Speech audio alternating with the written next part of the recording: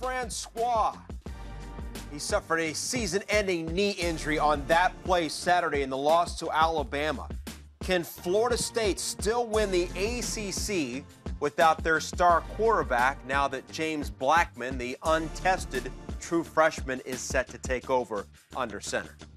Yes, they still can win the ACC. We've seen this before in college football. A few years ago, Braxton Miller went out right before the start of the season, and everyone counted out the Ohio State Buckeyes because all we knew at the quarterback position for Ohio State was Braxton Miller. And then J.T. Barrett takes over, and then he gets hurt. Right. Then people counted him out again, and then Cordell Jones took over. Guess what? Not only did they win the Big Ten, they won the championship. So yes, they still have a shot because yes, losing to Alabama, the committee feels like Alabama is the creme de la creme.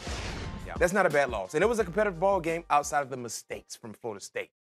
But that loss will not hurt their chances in taking care of their business, which is winning the ACC and getting into the playoffs. If you can win the ACC, you have a shot.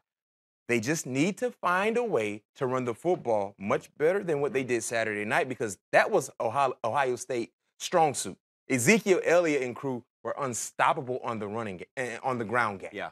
They could not be stopped, and that took pressure off of the new quarterbacks. When you look at James Blackman, true freshman, a guy that was supposed to be on the sideline this entire year, now he's forced into action. All the other players need to really up their ante and do a much better job, be more consistent, and make sure that this is a comfortable transition for him because you never want to put a true freshman in a very, very vulnerable position.